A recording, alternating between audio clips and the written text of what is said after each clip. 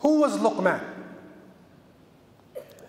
According to many of the great scholars and companions and tabi'i, and the report coming in to reflect this, Yahya ibn Sa'id al-Ansari, he said that on the authority of Sa'id ibn Musayyib, rahimahullah, that Luqman belonged to the black people of Egypt, we now know as Nubians. He belonged to the Nubian people. And Almighty Allah granted him wisdom, but not prophethood.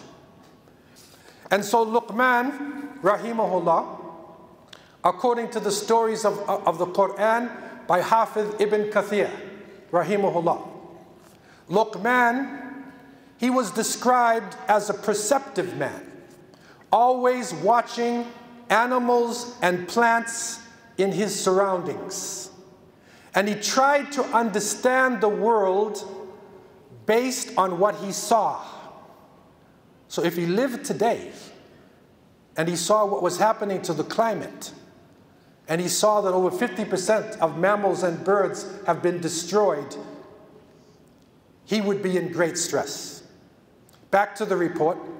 One day while sleeping under a tree, he was inspired by Allah and informed that he would be given a gift.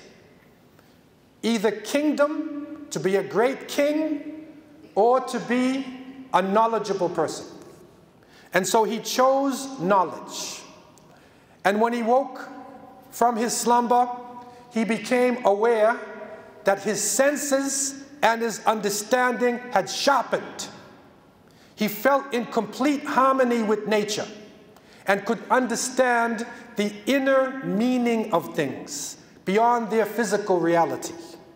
Immediately, he prostrated to Allah subhanahu wa ta'ala, and he thanked Allah azza wa jal for this mighty gift.